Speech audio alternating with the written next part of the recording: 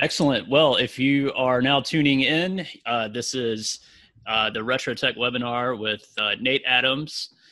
We're doing a case study on an envelope and HVAC retrofit that he worked on with a little bit. And we also have Peter, the homeowner, that's on with us too, to give his perspective of how that project went. So we'll go ahead and do some brief introductions here. For those of you that are new to our webinar series, my name is Sam Myers. I serve as a building science consultant for Retrotec. We manufacture air tightness tools such as blower doors and duct testers and high precision manometers, things such as that.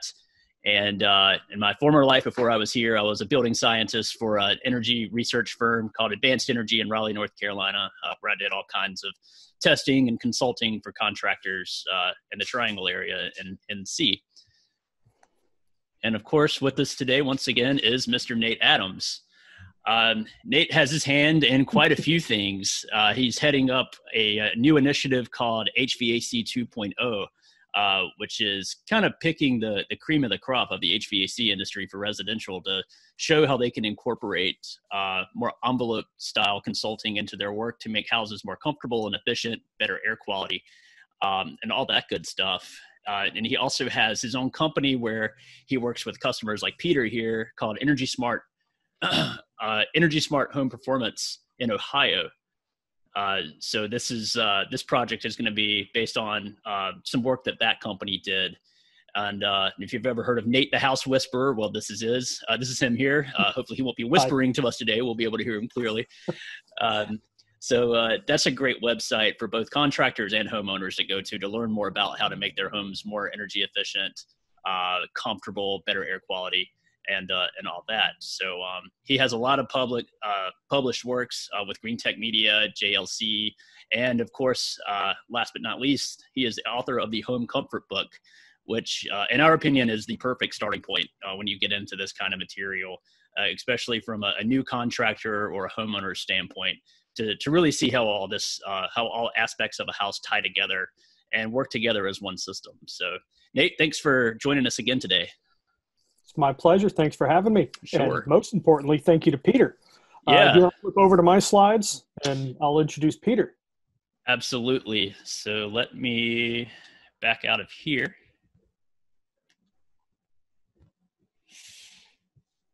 If you go to present. And then we'll test if I can control your screen still. It says I can, but can I? There we go. You should have control. Well, we'll find out in 1 second. So I'm really happy to have Peter on here. Peter's going to be giving me a hard time at some point here. I pretty much guarantee it. We've given each other a hard time through this whole project. So he's got a very good sense of humor. He's very detail-oriented on a bunch of things like related to engineering. And yet you might not expect an engineer to consistently jump out of perfectly good airplanes, but how many jumps do you have now, Peter? Oh, about 6,600 or so. Oh, wow. There you go. It's one or two. Yeah. So, but this was kind of an interesting risk that we came together on because we first met, it was the end of 2015. You believe it's been like 4.5 years, Peter? I know. I just looked at that too. It's like time flies. It has been a long time. All right, let's see if it will let me click. Come on, honey. There we go. So that in the promo photo, that's actually Peter. So where is that, Peter? That would be Baffin Island. That's in the Arctic Circle, like up near Greenland. Nice. Wow. I presume that's a wingsuit? That would be a wingsuit, yes. Right. You are cooler than me. Really gets the adrenaline going. It does. And here he is again. This is actually with my wife. She jumped with him like 3 years ago. And Peter, I'm going to say it right here publicly. I'm jumping out of a plane with you at some point here. So once we're allowed to do that again. I'm ready. Okay. We'll figure it out. That's I'll be 6,600 and something or other. But that was pretty fun. And another thing, if you notice that his accent sounds a little bit different, he's from Austria. Österreich, that's right. Yeah. I did speak German once upon a time, not quite as well anymore. But that sign cracked me up in your garage. And Still there. My wife always parks in front of it, and she's not from Austria. Go Megan. It's awesome. So here's Peter at the end of the job. He's got an interesting background, and it really kind of you've been such a pleasure to work with through this, Peter. Thanks. So you had to be at least reasonable if I was going to invite you on a webinar. I still don't know what's going to come out of your mouth, so we're going to find out. Anyway, so I wanted to give some structure to this. So we're largely going to be going through a bunch of photos and things, but just wanted to lay out the arc of the project. And this is the standard arc that we use. It's now become the HVAC 2.0 process. But what we're going to go through, we're going to talk about the comfort consult, which is the first step where we figure out, like you see the Venn diagram to the right, what are the goals, what are the needs of the house, and what's the budget. Then we'll talk about the comprehensive planning process, which is defining what the project actually looks like, because Peter's house was not a simple project. We combined 2 HVAC systems into one. We redid the duct system to the upstairs system, and then we air sealed and insulated the entire house. So there was a lot going on this project. It wasn't super simple. So we do this comprehensive planning process. Some people might think of it as an energy audit that's advanced. So we'll talk about that a little bit, and then we'll dig into the project and what it looked like. And then at the end, we'll talk about the optimization that we've been playing with here for the last month or two. So that's what to expect. Okay, and I wanted to just touch briefly. So this is the same process that you saw before, but this is our diagram of it. And if you're working with an HVAC contractor that's using this process, they're going to have different forks than what Peter and I did. Because what Peter and I did, we did this line right here. So normally you're going to come into the process and you can get either a free quote from an HVAC contractor, or you can get a comfort consult. And then after the comfort consult, a lot of houses aren't that messed up. So if you just replace the HVAC with the right piece of equipment, right size, multiple stage, or what we like to call badass HVAC, that's the A+ path. And we did not do that for Peter because we had a lot of stuff to do on his house. It wasn't a simple project. And then you can see comprehensive planning process. And we put controlled comfort on the bottom there. This will probably shift, but just so that you have an idea of what the forks are. And this is a funny thing. So we do precision guesswork based on unreliable data provided by those of questionable knowledge. And the ironic thing is I should really be wearing the shirt. But the truth of the matter is everyone in the HVAC and insulation industries really should be wearing the shirt, because we're doing our best with imperfect information. But if we do this right and we employ a bunch of feedback loops, we can use this mediocre information to consistently get really good results. But you have to put a certain process around it to make that happen. So you're going to see us go through one today. So let's talk about the comfort consult. And Peter, next slide, I'll ask you a couple of questions. So here's what's involved in those. We do an extensive interview. They take like an hour to ask the questions. We do a blower door test and zonal testing. So we do some leakage diagnostics. And then we discuss what the goals are, what the problems are, and we begin to develop that budget. So what we're playing with is trying to see, can we get these 3 circles to cross because of viable projects in the middle? And then when we're done, we email a recap and let people know what the next steps are. But let's dig into this project now that we've looked at the overview. So Peter, you've kind of flipped through these. Did I get the goals right there? Yeah, I think so. I mean, basically, I had contacted you because the upstairs furnace was stone old, it broke, and eventually I'm like, oh, I got to do something with it. And I didn't like having 2 systems, and I didn't like the way how they worked. So through some digging, I guess I stumbled across you on the interwebs somewhere. And you came out and we had basically exactly what you just said. We had this talk about what's my house look like? What do I want out of it? And we got there. Yeah. The funny thing that kind of cracked me up, what precipitated this project was not the furnace failing upstairs, because you grew up in a country house with a wood burner and cold bedrooms. Right. You didn't mind the cold bedroom. It was when the air conditioner died. That was the trigger. That's how this 3.5 years later started. Yep. So we found that the house was pretty leaky, and I'll show what that means in just a second here. It was a 3,300 blower door on about a 1,600 square foot house. Depends exactly how you do it. And then the budget did kind of crack me up. Peter, you were the only one I never got a firm budget out of. You're it. That's it. You were my failure. I tried. But, we still got there. But it kind of cracked me up. Yeah, well, to me, that the results were more important than how much money is it going to cost me. I was willing to be flexible with that. Yep. Well, and you were. So we figured it out in the end.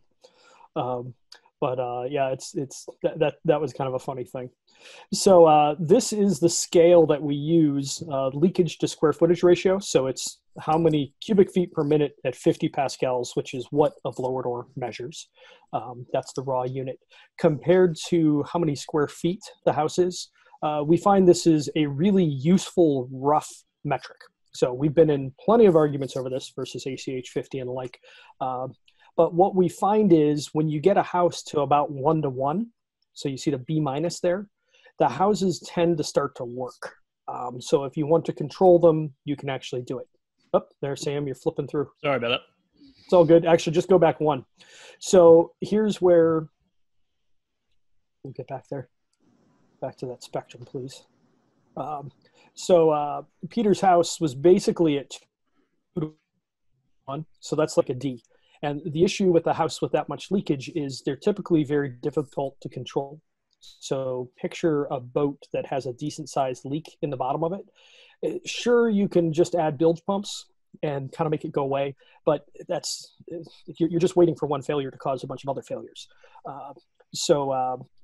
That house was leaky enough that it made sense to try and figure out how do we tighten it up. And there's the house. So it's kind of a standard split level. There's probably a lot of these across the country. There's a lot of them here. I'd say, 5 or 10% of the houses here are splits. So it's something that's pretty consistent that we find. And we'll get to it in a little bit, but these houses have a couple of unique weaknesses where the two sections come together. There's usually a big stack that comes from the basement all the way up to the roof line. And you have to figure out where that chase is and get it sealed.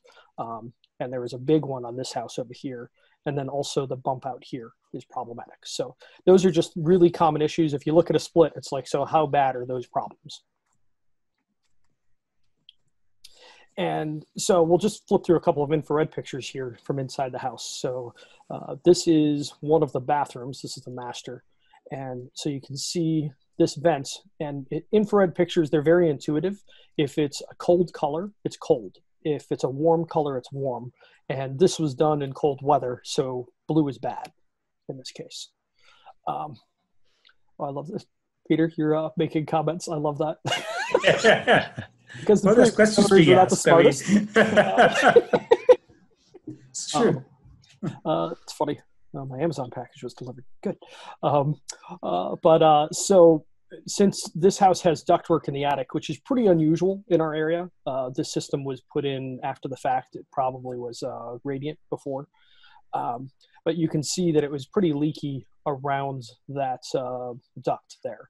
And then the bath fan. And then right here, if you can see this line, this is called a drop soffit, where the ceiling is about a foot lower. Really common in bathrooms and houses 50s, 60s, and 70s. And this typically has some weird framing above it, and this is almost always cold. So Nate, did you take this photo while the blower door was running? Yes. Okay. So I'm thinking a lot of that cold air on that AC register is probably from duct leakage as well, which is why it might be a lot more cold than the bath fan. Yep, exactly. So it could be pulling, through the duct and then through. There's all kinds of stuff that could be going on there. It's the good news in this case was it was likely that we were going to remove the system. So I don't worry too much about something if it's likely to get removed. Speaking of other common things, so this is a whole house fan here. And the curse of these things now is because our dew points are on the rise, average dew points in the Cleveland area are up about 5 degrees since 1950. So at night, these used to be nice. Like I remember when I was a kid, you'd throw the windows open at 8 at night as the hot day was starting to cool off, and you could actually get some breeze through the house, and it would be good. The problem is it's staying so humid these days that when you do that, really all you do is suck moist air into the house and you don't cool it down that much.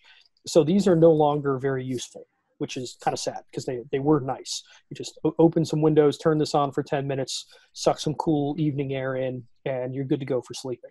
It doesn't work well. But also, as you can see, these things leak like sieves. So it's pretty ugly. And in this case, he's got an attic hatch right behind it as well. So that's what the leakage is back here.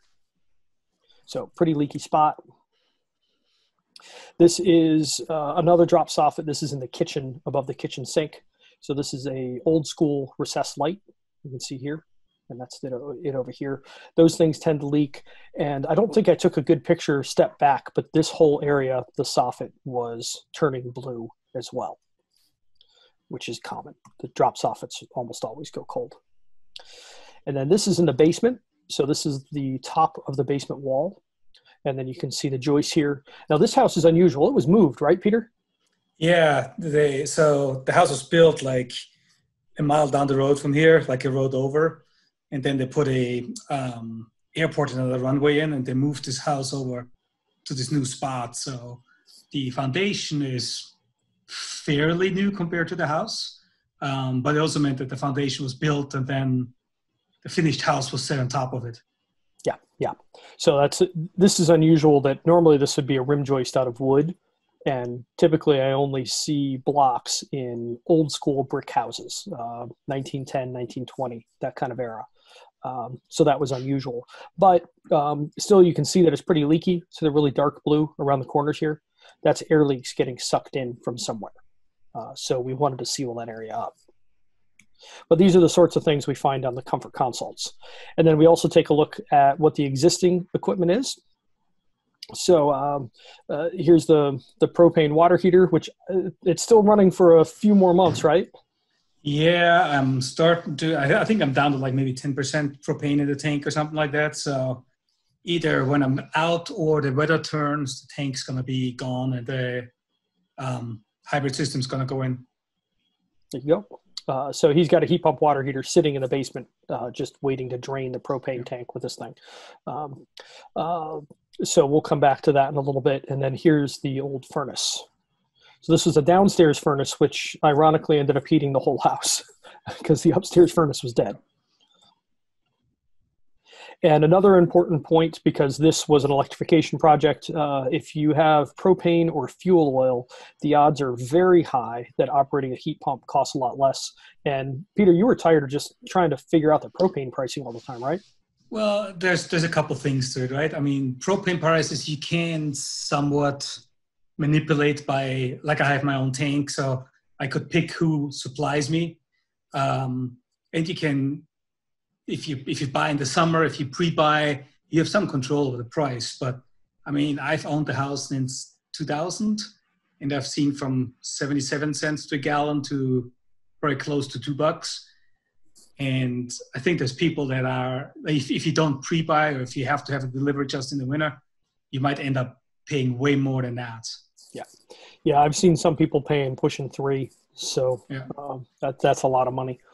But the good news for Peter in this case is he already had a 200 amp panel, and that's typically more than adequate for doing one HVAC system and then a couple of electric cars. So you shouldn't need any more infrastructure than a 200 amp. So that's it for the comfort consult. I do want to pause. Are there any questions at the moment? Sam, we got anything we should cover? Well, Zoom has decided to kick me out of the control panel. Oh, so no. You may need to go up and check. Okay, I will go check. We got one BPI from Art Malarkey. Yeah, so you do get one BPI CEU for this webinar. So just use the question box to input your name, your email, and your BPI number, and we'll upload that later on. Cool.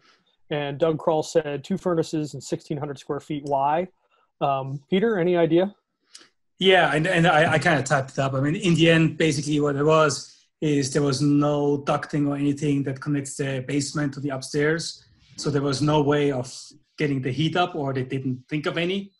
And I think when the previous owner bought it, he wanted to have AC upstairs for sleeping, because when I bought the house, there was only a furnace downstairs, no AC. And there was an AC upstairs, but they really bought the cheapest piece of junk you can buy and installed it as cheaply and as horribly as you possibly can. So it never really worked well. What do you mean? It had one return for the whole thing? For example, yes. That poor thing was starved for air. Well, so we'll dig into the comprehensive planning process next. Come here, Ernie. Where'd my mouse go? Gotta love when that happens. There we are. And we'll keep taking questions at the end of each section. So keep them coming. We'll get to you. Yeah, exactly. All right, so here's what's involved in the comprehensive planning process. So we do a detailed inspection. So we're looking for root causes of the air leaks and the other problems that came up at the comfort consult. We measure the house and take a whole bunch of pictures. Basically, we're trying to wrap our head around it and create a 3D model in our heads of it. And then when I'm done with that, I go back to the office and I make a rough work scope. Like everything I can think of to do the house, I just want to puke it out into a spreadsheet and have all of that to work with in a little bit. Then we do packages. So we think about what's the best way to package things together with a bunch of different measures based on the budget. We actually start with kind of a crazy package that's everything we can think of, and then we back off to what we think is likely to work, and then we back off again to the budget. So that's what we're doing there, and then we go back to present the findings to the client. So just flip through a couple of things that I saw. Here's the bump out. I mentioned this earlier on. So lots of splits have bump outs to make the bedroom area a little bit bigger. You know, it sticks out 2 feet in the front. Sometimes it sticks out 2 feet in the back, and it does for Peter's house. So note the propane tank. You ready to get rid of that soon? Very much so. And there's 2 AC units back there as well. So that made life interesting. And then actually for air sealing details, the chimney right here made things a little bit interesting in the attic as well. It goes right through the soffit. Some other things, the living room has 10 of these little 4-inch retrofit recessed lights. And so here's a picture with the light on, and here's a picture with the light off. And you can see light shining through it. That's bad. That's air leakage. So these things were one of our prime things we needed to deal with. Also up in the attic, you see all this kind of dark fiberglass here. When you see dark fiberglass, that's almost always a sign that it has been filtering dirt out of the air that's going through it. So that's an air leak usually, and it's coming from these wires coming to the top plate of the wall. Also, this is one of the ducts up in the attic, and you can see where the insulation, it might have been tacked on after the fact, but it definitely had ripped. So there was a lot of heat and cool being leaked out of this. So that needed to be dealt with. And then here's one of the drawings that I do so that we can build a model. You can do it any which way you want, but I keep trying things other than graph paper and coming back to graph paper.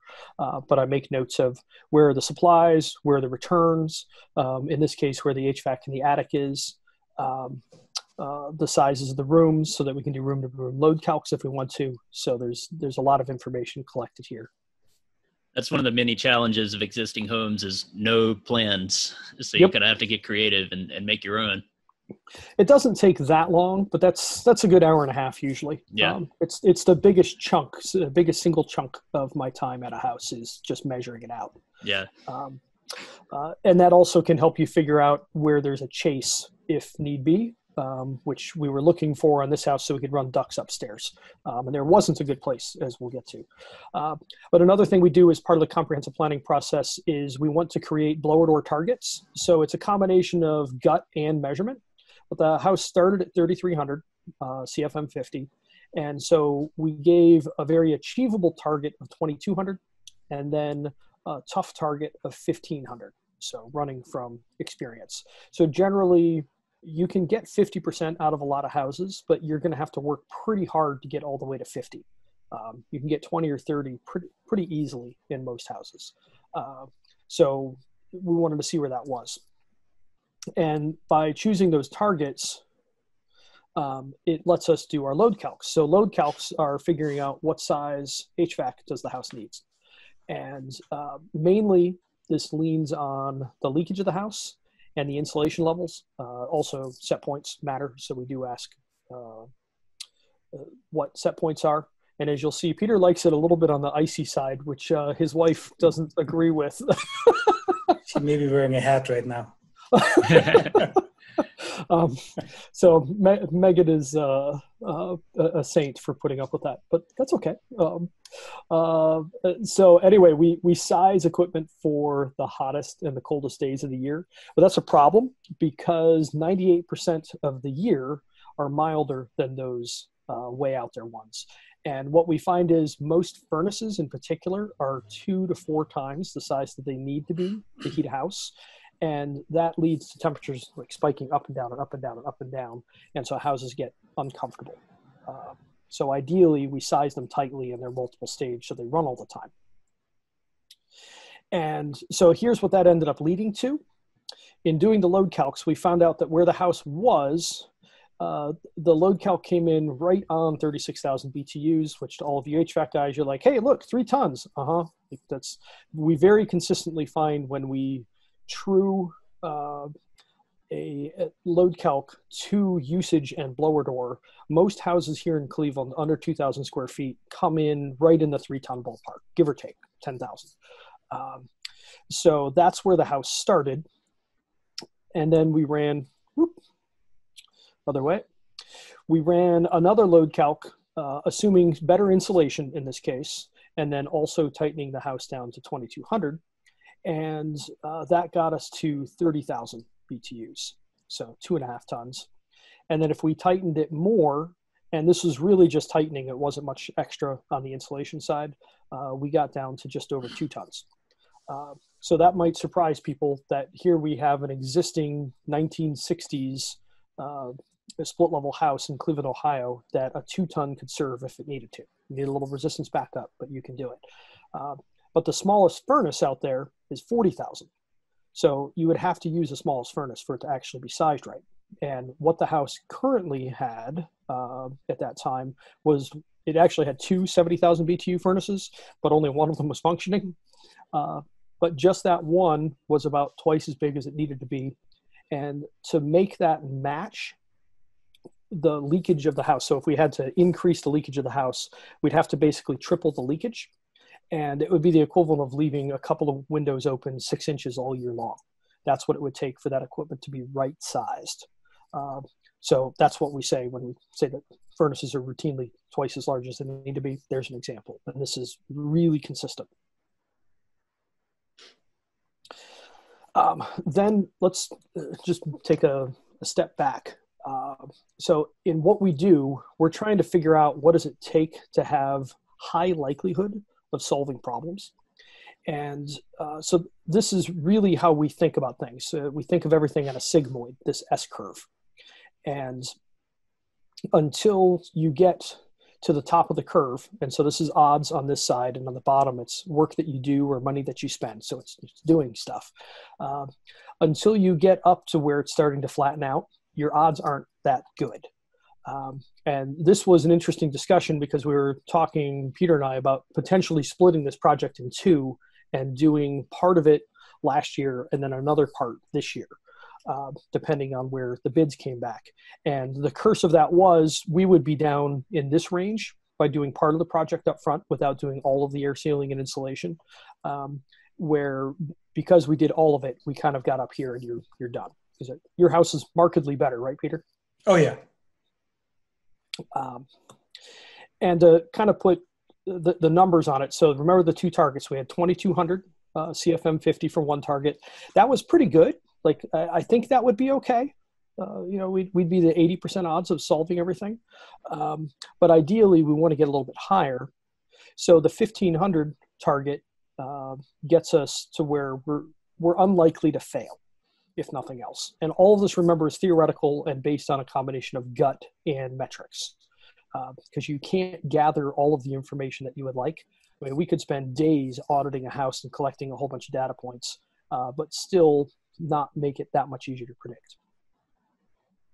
And in building the packages that we do for the planning process, package one is a budget package. Package two is, okay, this is what we think needs to happen to have good odds. And package three is, let's throw everything against the wall. And maybe you want to do some of it, maybe you don't, but at least you know what the options are. And you ended up kind of going in between 2 and 3, Peter. Yeah, we sort of did. I think there was a stake involved. I'm not sure. Well, getting to the 1,500, although I still missed as we get to. So there were a couple of minor failures on this project and getting to the tougher target, because the official target was 2,200 through the thing, but I don't give up easily on blower doors. So keeps life interesting. All right. Are there any other questions we should deal with thus far? Looks like we're good so far. So now we'll dive into the project. So here's the fun part. So the first part is just kind of explanatory. So we have to do final scope and bids. Then we did the insulation preparation and actually a little bit of the insulation. Then we did HVAC. Then we did all of the insulation and air sealing, and then we optimized the project.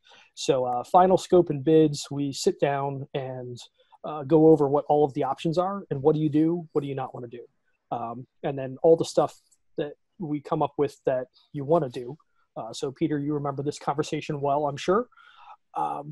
We discuss all of them, and then it's in a spreadsheet, so we add them all up, and usually we both fall over at the total and then go back and be like, so what can we slice?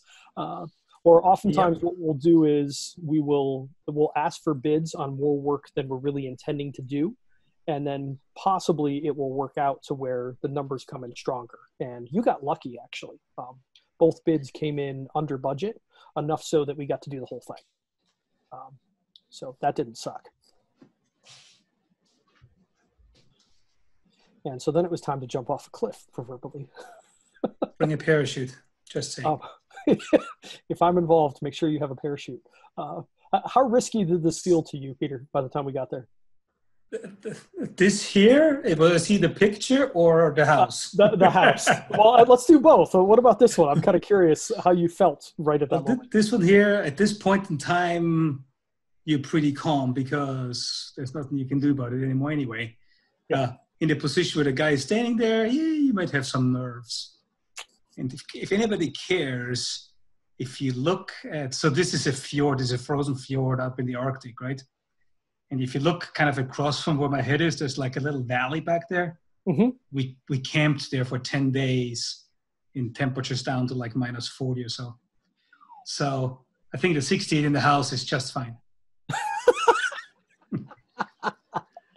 So, but about the house and the house project, I know you never got a budget for me for a fairly simple reason. I'm still maybe raised a little different or a little bit more old school. I like to have some money in the bank, and it was a judgment call, a gauge of like, how much of that money do I want to see go away for this project? And where's my threshold where I say, because I didn't want to have any extra loans or equity lines or anything like that. This had to be viable to just go do it. Yep. Write a check, move on. And you're probably about a third of our clients are like that. So we are always curious, where's the money source? Because sometimes there's a really hard upper limit. And sometimes if we go over budget by a couple grand, it's not the end of the world if there's, something that really should get done. Because just like on your project, we discovered a few things that should get dealt with that we didn't originally plan for. Right. Yeah, Nate, one thing that I hear you talk about a lot is going back to that initial pain point of what the client is feeling. And so as far as the budget goes, it's like, okay, well, you called me because this room was cold, or this room isn't feeling the way you want it to. In order to make that pain go away, these are the options that you can do. So that kind of sounds like what happened here. Even though there wasn't really initial budget, there's still a pain point that Peter wanted to go away. So you still kind of have to figure out what that's going to cost to make that disappear. Yeah, like in my case specifically, it was basically when you're sitting on the couch watching TV in the winter, you have the cold air coming down the staircase and hitting you on your back. And so that was really this sucks. Let's do something about this point. Enough to make you want to jump off a cliff. Yeah. That's right. With the parachute. That doesn't take much to make me do that. That's a pretty low bar. If he's got a parachute in the car, he's probably going. That's funny. Well, that's good to just kind of hear that you weren't super nervous by the time we got going. All right, here's what the project really looked like. So we had to start by taking out the HVAC in the attic, including, it was really crappy flex duct, and then getting the insulation out of there as well. Then we had to air seal the top attic before we put the new ducts in, because once the ducts are in, you really can't get to a whole lot of stuff anymore. Put the ducts in, put the HVAC in, and then air seal and insulate. So we'll run through some photos. Here's kind of the fun part, because we're actually getting into the work. So in pulling the unit out, I think this filter was just taped in there and had been in there since the system was installed, and nobody even knew that it was there. Wow. Probably, yeah. Because you look at the insulation around it, it doesn't look like there was easy access to change that. So there's a 1-inch filter that's been in there for 25 years. Oh, Doug, I see high static. I actually didn't test. This system was barely running, and it was going to get removed, and we were going to do new ductwork, so it didn't really matter. I only test things if I think they're going to stay. Here's probably why the furnace failed. So there's the flue going out. That's fun. Built-in nest. And that's the stuff you find as you do it. Here's another top plate picture. Notice how black that insulation is. That was a lot of dirt getting filtered. And then this will be a little bit tricky to see, but if you remember from the back of the house where the chimney goes through the soffit, so we're just on the other side, this is the front of the house. And we want to seal the top plates really, really well. And so spray foam contractor opted to put ventilation baffles in these little holes here in the soffit, and then he foamed up against them. And then there's also ventilation baffles running up. So there's still attic ventilation happening here, but there's no air that can get through here or up to the top plate. So we hadn't used exactly that method before, so that was a little figured out as you go. And here's what the upper attic looked like sealed. So right here, this is a top plate that we put a little bit of closed cell across the top. Note that it's like a 1/2 inch thick. It's just enough to do the job. And then you can kind of see back here where the gable wall got sealed. So we did the top plate and a little bit up the gable wall to make sure that that got sealed. And this is actually post duct install, this exact photo. So there's one of the ducts going through. And then this was an ironic thing because we pulled the insulation out. What was it? It was November. November? It was just before the cold snap hit. Yeah, that's right. Because so I froze all the pipes in my house because I wasn't ready for it yet. I had to replace all the plumbing in my house, and I'd replaced them, but I hadn't got anything insulated, so it all froze. But anyway, for the first time ever, you got ice dams on your house. Yeah, which I thought was kind of funny when you see that picture. So there's no insulation in the attic. In fact, here's what it looked like in infrared. So look at all that heat just screaming through the ceiling because there's no insulation at all in the attic. You can see there's those recessed lights there as well. The curse was Peter called me one day and he's like, so when can we start the insulation project? And I called the insulation contractor. He's like, how about tomorrow? Great. And we did that. And then it was a month before the HVAC guy could get there. So your propane meter moved kind of fast for a month there. But you thought you'd have more to use than you ended up having to use. It lasted until as long as it needed to. So it did. We made it. You didn't have to buy more. So that's good. That's right. So here's the old system gone. And here's the new system in the middle of install. So we like using Bryant and Carrier equipment. You'll see me talking about it a lot. So this is the VNA 8.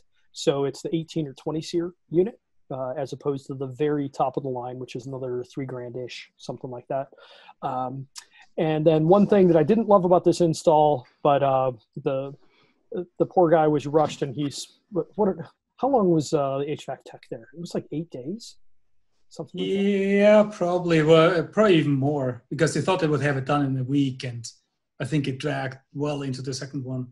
Yeah. It was running a new duct system can be a pain in the tuchus, and it really was a one-man crew is what it worked out to be too. So anyway, I was hoping that this would be what we call badass HVAC, where this filter would be horizontal in the drop, but it just didn't work out that way. But we'll look at what the numbers are in a little bit. So that was getting put in, and then we needed to run ductwork upstairs, and Peter really didn't want to put the ductwork through his office. That's correct. I gave you a shove a number of times on that. You're like, nope, won't go. It's not going to happen. So we actually ended up punching out the basement, up through the garage, into the attic above the garage, back into the house through the second floor closet and up. So that was a pretty wild way to get it done. And then this is the trunk on the inside. So you can see this is the heat pump unit here. And here it is coming around and up. Important notes, if you can see that little nub right there, that's the damper control, so that Peter can put more or less airflow upstairs. So oddly enough, we're overheating your second floor now, right? Not overheating, no. Before the temperature upstairs was pretty much uncontrolled in the winter, which makes it nice for sleeping. It's nice and cool up there. But in the summer, it was miserable. And if you turned on the AC and it worked, it was fine. But it only worked together with the downstairs AC, because else the upstairs one just wouldn't cover it. And I can only speak for the winter because we only installed it in December, really, November, December. So right now, the upstairs to downstairs is within 2 degrees of each other. So too warm, only relatively speaking, that I would like it cooler for sleeping. That's it. Well, you can choke that down a little bit more. I keep giving you a hard time for that. But I think in the summer, you'll like me because you can probably run the second floor a couple degrees cooler than the first. That's right. So we'll find out soon enough. By the way, this house was done without a duct design. So we don't always do that, but that was how this one worked out. So here's the outdoor unit, and I thought this picture was kind of fun because you can see it. It is totally ready for defrost mode. Look at that thing. It is all iced up. But note this over here. This is the fresh air intake. So this is an important part of badass HVAC. This particular unit, because it has a fair amount of return static and the fresh air duct was dumped right at the return plenum, this thing sucked hard. So on high fan, he's getting almost 70 CFM of fresh air, and usually we find between 30 and 40 is what we get. So that probably actually is really close to 62.2 for this house, which is actually 62.2 is the fresh air calculation in standard. And then you guys know me, I'm always looking for numbers. So one of the nice things about this particular system is it takes static pressures. So I needed 2 pictures here to show you that first it was in 5th stage. It's a 5-stage unit, so that's running flat out. Well, the airflow hadn't kicked up here for whatever reason. It's saying 400, but it was at 0.28 static. And I've got other pictures that match up to this. So that's what the unit was saying. And then I checked it against actual measurement. So the system was saying 0.28, and my manometer was saying 0.223. Nice brand on that manometer, by the way. Yeah, that's a good one. It's a really good one right there. So I mentioned that the filter didn't get put in quite the way that I was hoping for. But here's the exact number, so 0.17, 0.09. So it works out to 0.09 inches of water column across the filter. And these are rated to normally do 0.1, and really almost nobody actually gets that. If you measure, you're probably going to find 0.2, 0.3 across them. So we were still okay because it's a decent sized filter. So Nate, for those that might be wondering, why would you rather have the filter horizontal if you had the option to move it? Good question. So if you have it horizontal, the air is going to hit that filter pretty much equally as it falls. Where this, if you think about the air, like air moves like fluids. It moves like water at the pressures that we run it at. So it's going to follow this bottom curve here, and it's going to overwork the filter on the bottom side, and probably hardly any air is going to hit on the top side. It just ends up not working quite as well. It doesn't use the filter as evenly as it would if it was horizontal. Cool. But again, now you tell me. Yeah. Well, it's not the end of the world either way, but it wasn't quite best practice. But I wanted to show warts and all. So here is the system running on second stage. So this is as low as it would let me run it at that time. And we were getting 0.07 static there. And at 0.07, we were getting almost 20 CFM of airflow outside. And by the way, shout out, this is Lucas Coons' hand here, who's another client, turned into a good friend. And then Peter, this ought to look familiar. Yeah. So we get the HVAC in, and he's like, Nate, this thing's really noisy, especially in my office. I'm like, oh, stink. So let's go see what's going on. And this one duct goes, this is his office right above here where he's sitting right now. And this was the only duct that came off right above the unit. So the vibration and the airflow noise was very strong coming through this duct right here. And it was pretty bad. Like, it was very distracting in his office when the thing was running on high, which happens a lot in the winter. So thankfully I had some 6-inch flex kicking around. So I took out this piece and put in a piece of flex. And that helped quite a bit, right? Yeah, it's made quite a bit of a difference. Just put a muffler on it. Could do that. Yeah. Well, that's essentially what you did. That's pretty cool. Yeah. It's a little bit of flex can be useful for this. I've done that a couple of times. Not real often, but a couple times. And then kind of one of the last things in the HVAC side here. So this is the energy guide on the old propane water heater. And what was this assumed at? This is assumed at like 85 cents a gallon. So we're more like double that at this point. So that's a fairly expensive water heater to run through the year. And this is an energy guide off of the type of water heater you're going to put in, Peter. So you've got it sitting in the basement. And that's the heat pump water heater, right? Heat pump water heater, yep. This is the Rheem brand one, which right now has basically the best numbers on the market. Plus, they track their own energy usage, and they also have really good onboard diagnostics. So it's the nicest unit for the moment. Ask me in 6 months, my mind will change. And they're a little quieter too, if I'm not mistaken, right? I know that's a complaint that a lot of people get from those. They're almost silent. That one, where I had a GE in my old house, and that one wasn't noisy, but it was like a window fan running on high, something like that. But it's a little more vibrating than a window fan.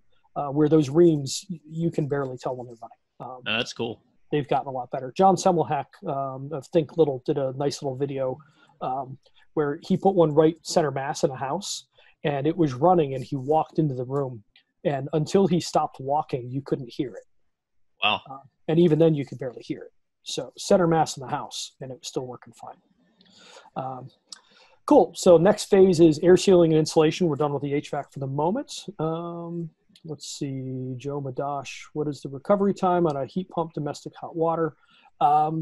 So it depends, Joe. The heat pumps themselves are pretty slow. So I watched on our old house, my wife took a bath, completely drained a tank. And she likes lobster baths. I don't even want to put my hand in the water. She climbs in. And it took 4 hours for that tank to recharge from zero. Now, if you put them in hybrid mode and you get the resistance working as well, they're very similar in speed to a gas tank. Let's see, Andy Kosick, the damper and controls on that. Yes, Andy, you're right. I didn't touch on that. So we do have a damper on the fresh air inlet. It closes below 20 and above 80. It's a totally separate unit. It's a little Ranco thing because the carrier equipment will only talk to a carrier branded HRV or ERV. It won't talk to anything else fresh air. So that's open almost all the time, except for when it's very cold or very hot. Hopefully that helps. See, Mark Rich, what about filters that are at a slant, train, etc.? Mark, that's a good question, and I don't really have a great answer for you because I'm not an expert on airflow. I know kind of the basics, but I know those can help because air bears do that. It's a media filter that gets put at about a 45-degree angle so that you can put it in a very narrow, like an 8 or 10 inch wide return drop. So it probably would hit the filter more evenly on one of those. Let's see, Eric Kaiser, why is the intake so close to the LP regulator vents? Good question, Eric. That is not going to be there much longer. So that was just a compromise until the propane tank is gone.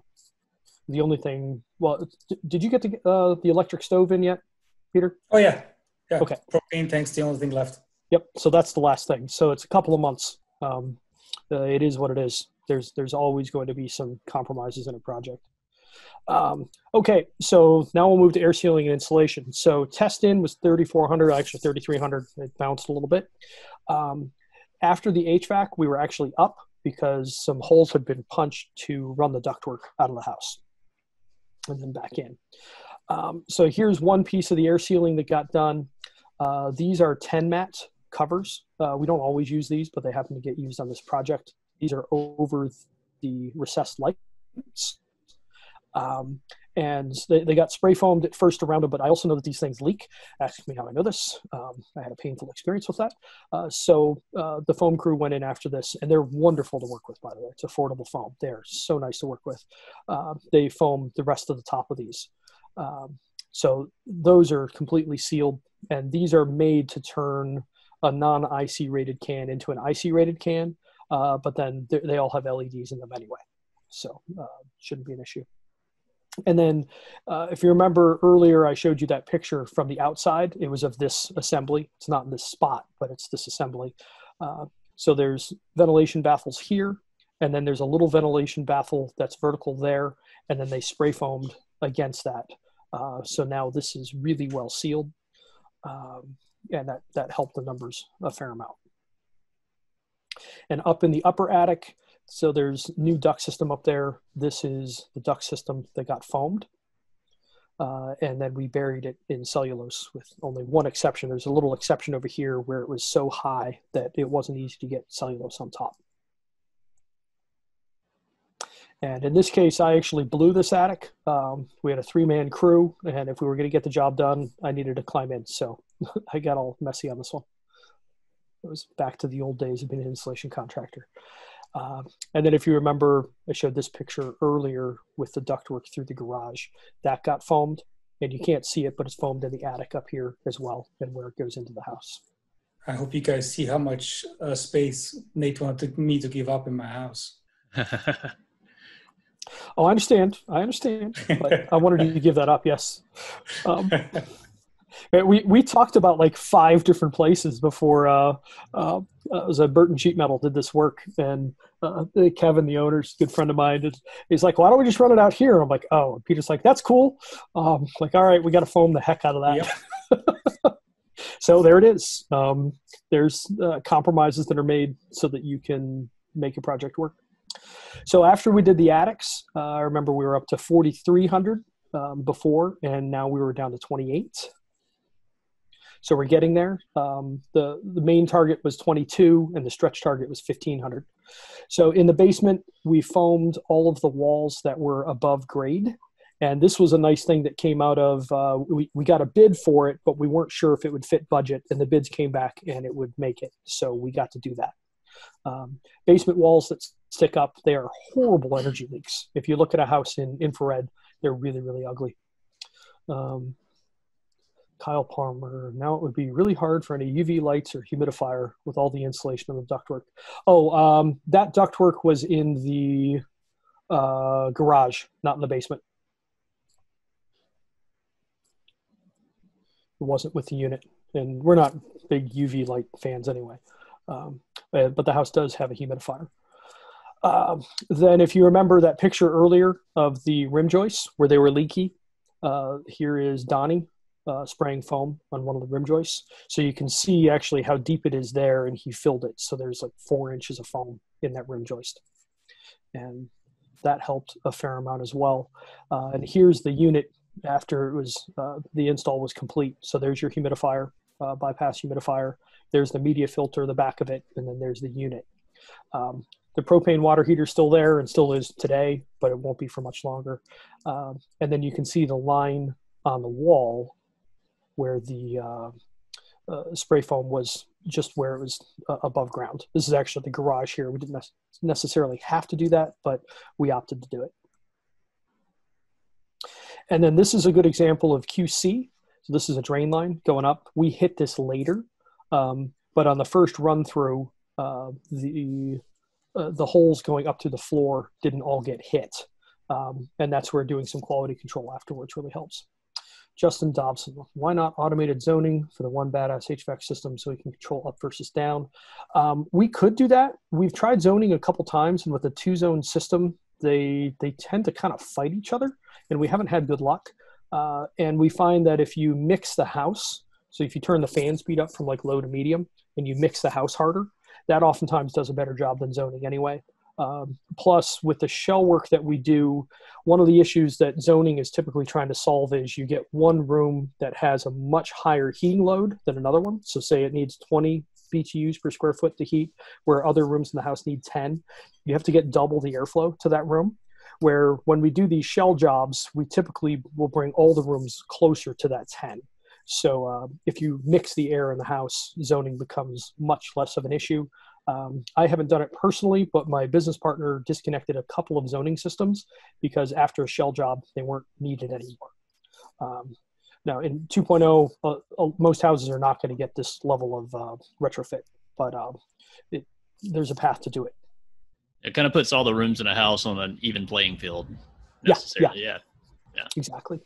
Yeah, and I can really confirm that too. I mean, you really don't notice any temperature difference no matter where you are in the house. Maybe the basement's still a little bit on the cooler side, but that's about the extent of it. Yep. Well, we could punch another supply down there. It'd probably be fine. It makes it good for exercising. So we were down from 3,400 to start to 2,800, and now we're to 2,600 on the basement. And I was starting to sweat at this point because I thought we would be further along. But here's where we get to the bump outs. So these are interesting when you're trying to spray outside. So you have to drop a bunch of plastic. And so that's Donnie doing that. And here it was just before Donnie was there. So we have to drop all of this soffit here and get in there. And you can either spray the floor and then seal this hole here, or you could potentially spray the floor underneath if there was a way to do that. So there's a couple different paths to do all of these things. So here's Donnie spraying. You can actually see there's foam flowing right then. And then, come on, honey. Here's what it looked like after it was sprayed. And note the little bits of orange here. I've got another thing. So the foam crew has come to call this Nate picking. So I go back and I'm looking for all the little things. So I didn't know for sure that it was going to leak, but I was there. I had the little orange foam gun in my hand, and I was on a ladder. So I just hit anything that I thought might leak so that I didn't have to come back and do it later. So it doesn't mean that any of those things would, but like you see a spot here, that was where the foam was a little bit thin. So I don't want any really thin spots if we can avoid it. That's where your smoke emitter really helps out. You can depressurize the house and stand out there. And if you see it get sucked in, that's a leak. That's a leak. Your hand works decently for that when it's cold out too. Sure. But yeah, that can totally help. Because I love doing that with depressurization inside the house, looking for where the leaks are. We do a lot of smoking during the smoke testing, during the comfort consults. So now we're down from 3,400 to 2,800 to 2,600. Now we're to 2,200. So we've now at least hit the 2,200 target, but I knew that was a pretty easy target, or I thought it would be, so I wasn't satisfied by any means. And so then we did the front bump out. But the front bump out was problematic because some idiot didn't attach the bath fan line. So it may have gone through the wall, so it looked like it was vented outdoors. But Gary from Affordable Foam noticed that it wasn't connected. So, and he didn't have the parts to do it. So this actually stopped us that day, and they had to come back the next day and finish up. And here's Gary. He's stuffing this hole right up here to create something to spray against. So we just reuse some of the fiberglass that was there and use it as a blocker. And then here it is with everything back up. And at this point, we were down to 1640. So we were pretty close. And how are we doing on time? Well, we're past. Okay. A little over, but that's okay. We're nearing completion here. So tail end of the project. So we're down to 1640. And this is where I switch into optimization mode. So I've caught all the large leakage problems that I can. And then what I really need is a quiet house. So I come back the next day and come back with a blower door and I start playing with things. And then I also take other measurements. Like I was curious how loud was the outdoor unit. And this one's pretty quiet. The VNA 0, the top of the line one, when it gets cold out, they make a racket. But this one, have you noticed it ever being loud yet, Peter? No, I mean, you can tell when it's running higher, but only if you're standing next to the window that's right there. near the unit. Yeah, well, they're not too bad. So another thing that we had here, though, was the duct system is still a touch slow or it's touch small for this house. So nice thing you can do with this thermostat is you can have comfort airflow settings, or you can have efficiency airflow settings. And normally I set everything up to efficiency, but in this case we ended up leaving it in comfort. But here's the wild thing. So 867 CFM, and that came to our 0.27 static. So you saw that earlier where it said 401 for some reason, but there's what you see normally. And then indoor airflow, when you put it on efficiency, runs all the way up to 1200. And note the big jump in static. So from 0.27 to 0.50, it's almost a doubling in static pressure. And this made the house noisy. So we left it here. But this is something you'll find when you start measuring static pressure. It was only 38% more flow, but it was twice that much extra pressure. So we were hitting the max of what that duct system wanted to flow. So you have to keep an eye on that. I'm glad we just had a setting in this case, Peter. Yeah, didn't me have too. to do anything exotic, just pushed a button. So here's the house post project and something to pay attention to. If I can, where's my mouse? There we are. Whoop. Saying my internet connection's unstable. I love when that happens during a webinar. So in the ceiling, can you guys still hear me okay, by the way? Yeah, you sound fine. Good. So in the ceiling, these are the recessed lights. Before, this would have lit up very cold because they weren't air sealed. And you can see it's just the heat from the lights now. This was one of the things that I wonder what we didn't hit. So this is one of the cold spots. This is in between the two sections of the house. We hit everything underneath and we hit everything on top. So there's got to be some weird leak in the wall. I'm not quite sure what it is, but we didn't have access to it. So that's one of the minor failures. And you're going to have that. When you don't do the walls of a house, you're going to have some issues related to walls. In the kitchen, if you remember, this was really cold. So there's that picture there. Now this whole soffit is the right temperature. So what they ended up doing was we foamed the outside wall here, and then we stretched fabric across the top of this, and then we foamed over top of that fabric. So that was quite well air sealed. And then you can see this is a little bit chilly here from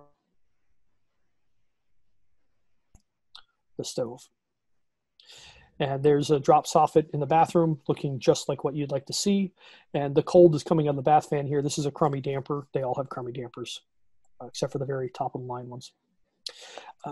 And I didn't show one of these pictures earlier, but this is top plates here. This is the top of the wall of the lower part of the house. And this was really blue before, and you can see that it's almost all the same color now. And then like this is a switch plate here, and you can see the slider leaking. And then also, so I was doing this infrared work trying to find any weaknesses that I could still tackle. And one of the only ones that I knew of that didn't make sense to hit hard with spray foam was around the trim of this basement window. So you can see where it's all lit up blue. So I caulked that thing, and I was hoping to get down to 1500. In fact, there was a steak dinner on the line. If I could get to 1500. I didn't quite make it. I got really close. I got to 1550, and I couldn't find anything else that I had access to seal anymore. But still, that was a huge drop from 3400 down to 1550. So like Peter said earlier, it's changed how the house feels. And then we also like to track things after the fact. So feedback loops are really, really important, and the faster the feedback loops, the better.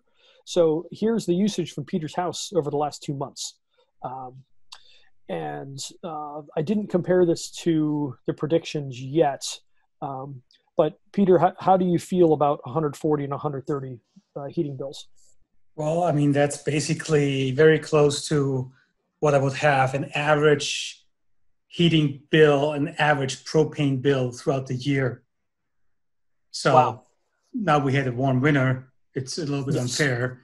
Yeah. I would expect those numbers to be quite different if we have like a real cold spell. Mm-hmm. But still, this is 2 months. I mean, if we look at March, I think March it's down to like in the 500 kilowatt hours or something like that.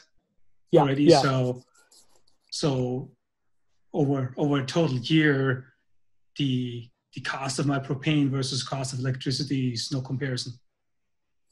Well, that's kind of what I was thinking too, because you were using 1,100 gallons a year, if memory serves. At minimum, yeah. So that's like 1,600 to 2,000 a year, something like that.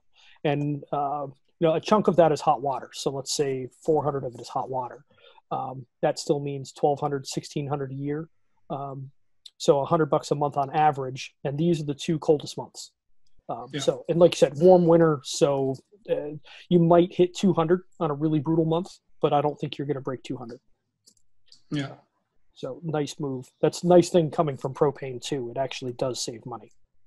And so the feedback loops are really important. There's another feedback loop too, and I just threw these slides in before we got started. So we like using Fubot air quality monitors. And in this case, the data is bad, which I'm going to show you in a minute because I wanted to be warts and all on this. But note that the temperature of his house, according to the Fubot, is running a little below 68, but it's also fairly consistent. It's not moving up and down too quickly. Are you setting back at night anymore? Nope. Nope. Okay. It just runs. Yep. So that's just what it's doing. If anyone here checks the chart of one of their houses, they'll probably find it a heck of a lot more spiky than this one. That's pretty even.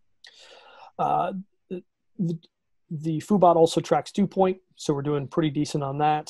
But that'll be more interesting to watch in the summer. TVOC, this kind of surprises me that we're getting some big spikes. So Peter and I were talking about this before the call. There's probably something going on. So it's the dogs playing, it's exercise or whatever, something that's spiking things. But at least we are getting to where we've got some flat lines here. So there's some.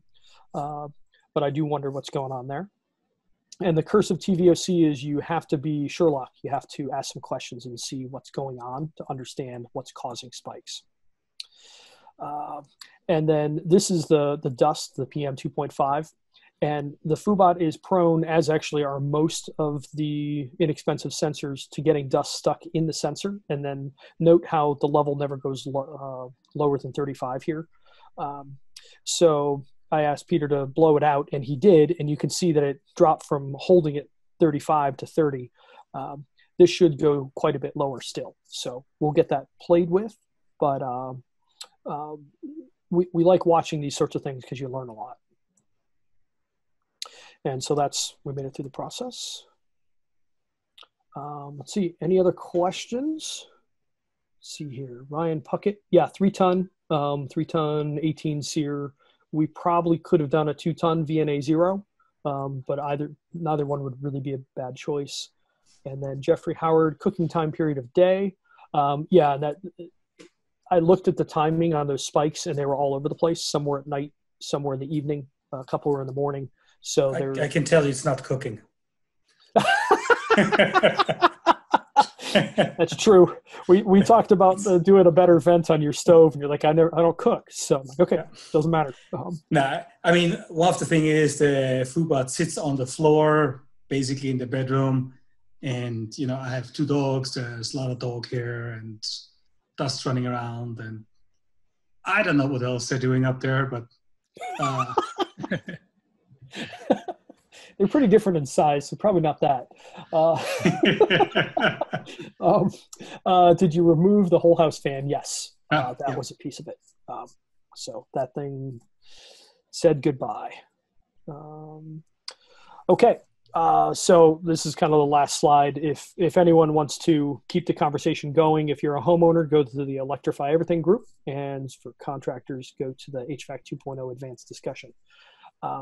So Peter, this is where I'm just curious for your feedback. So how did you feel about the project overall and what the result was? Overall, I think the project went really well. The only hiccup we had, and that was the time lag between the installation of the HVAC system and the insulation part. Yep. But that's it. I mean, we got unlucky because that was the cold spot. That was probably the coldest time of this whole winter that we had. I think it didn't get that cold in February than it did in November. Yeah, so we got those couple days. Yeah, so that's really the only thing. I mean, everything else I think worked really well. I think the crew that came out was nice, easy to work with, and I think the results speak for themselves. I mean, they were certainly. Like I would come home over lunchtime and check in, see what's going on, which is always a good idea because there's a few things that let's not go this way, let's go over here instead. just little things, but I mean I would expect that it's my house. I wanted to have it done my way. So, Nate, I've got a question for you. I'm thinking about this from like an HVAC contractor's point of view. If there were to get a project like this that required some shell work, because most of the times when an HVAC contractor goes in, they deal with the system and the duct work, but if there's anything for the shell, that's the insulator's job. Yeah. So what's a good way for an HVAC contractor to match up with a good insulator to see that all the way through? How do you make a good connection there? A couple of pointers. So one path you could go would be to call your local weatherization assistance program. So it'd be a little government agency that does that, and ask for one of their contractors because they're going to understand building science far more than most. But if you need spray foam, because most of those guys are not going to have a foam rig, you kind of have to build the relationship. And for that, I recommend sticking to smaller contractors. So 1 or 2 crews, preferably where the owner is still active on site. And you need to find somebody who's open and wants to learn. So Gary Smith of Affordable Foam, he is also an engineer by training. So he and Peter got along quite well. And I ended up being the butt of a couple of jokes through all of that, which is fine, totally fine. We all had fun. We always have fun. But Gary's mindset is to learn how to do things well and to continue to get better. So we work very well together. But he's the fourth fourth insulation contractor I've worked with, and I'm also on the fourth HVAC contractor that I've worked with. So you have to find somebody who really cares and wants to do the best job. It's doable, but you need to plan on, just like hiring employees, you're going to go through a couple people probably before you find the one that you want to work with. Sure. Sure. Yeah. Thanks. Yeah, I can certainly also agree with like the crew that was at my house was very professional and it worked really well. For anybody who has never worked with foam or whatnot, you'd be surprised how much overspray you have on little things of like even door handles and whatnot. So if you want to protect yourself against that, do more taping than you think you would or should. There's always little things, that's for sure. Yeah. Preparation and spray foam is very important because if something isn't covered, it will get overspray on it. That's the wonder of foam. Eric Schilling is asking, I may have missed it, but how did you come up with the calculation for CFM to square foot ratio grading? I made that up. We made that up. But when you do enough projects, you start seeing patterns. And right in that 1-to-1 ratio, everything starts to work. And it's also much simpler to explain to a homeowner. Peter, would you prefer a volume calculation or here's what your number is to your square footage? Yeah, the easier to understand, the better it is, I guess, right? Yeah. I mean, if you get too detailed and too nerdy, you probably lose people. Yeah. Impressive coming from a nerd, fellow nerd. It's true. Well, BPI has a standard as well as when they start to recommend ventilation. So whenever you match the floor area with the blower door number, that's when they start recommending bringing some outdoor air in. So yep. It's been around for a little while. Actually, that is exactly where it came from in my mind, come to think of it. It was in being an installation contractor in the utility rebate program here, which is the last business iteration. I kept noticing like what is it? Building airflow standard, BAS. Oh yeah. That consistently came out to be the square footage of the house within 100 or 200 square feet, and I was like, oh, that's kind of interesting. And then in watching the projects that we did, when we got them under 1-to-1, almost everything came to heel. It just started to work. So hopefully that helps. Yeah. BPI had a stop level. Yeah, don't stop, just ventilate. Yeah, good question. Good point, Joe Madash. Mike Porpora, how do you ask homeowners for their budgets? We have a very specific script for that. That's part of 2.0. And that can be challenging. And then you get a client like Peter who wouldn't give me a budget through the whole thing. Try selling me a car. Somebody did. You got a pretty fast car sitting in your driveway. Okay. Any other questions? Sam, you got anything else? I think that does it for me. If there's nothing else coming in the box, thanks to both of you guys, Peter and Nate, for coming in and taking some time this afternoon to talk through this project. I don't know where else you can go on and see a discussion after the fact of the contractor and the homeowner where everybody's happy with the end result. So yeah, this is awesome. And some great pointers too, just to see, I'm sure people can pick some stuff out and say, oh man, we could have done this for this project. So I'm sure it'll be helpful all the way around. And we'll get this edited up and posted to our YouTube channel as well. So if you go to YouTube and type in Retrotec Energy, we'll have this up there. So if you have a friend or colleague that you want to see this later, we'll have it up there for them to view. Perfect. And Sam, thank you for hosting. Right on. Yeah, anytime. Nate's been on here several times, and we've always had some good discussions. So I'm sure there'll be more in the future as well. So we'll see if any other clients are as crazy as Peter. Thank you, Peter, for coming on. I really do appreciate it. Yeah, that was fun. I hope everybody got something out of my input as well. I did. Yeah, for sure. For sure. Great. Well, we'll call it a wrap then. Thanks, everyone. Thanks for tuning in. Guys, have a good one. Thank you. Bye, everybody.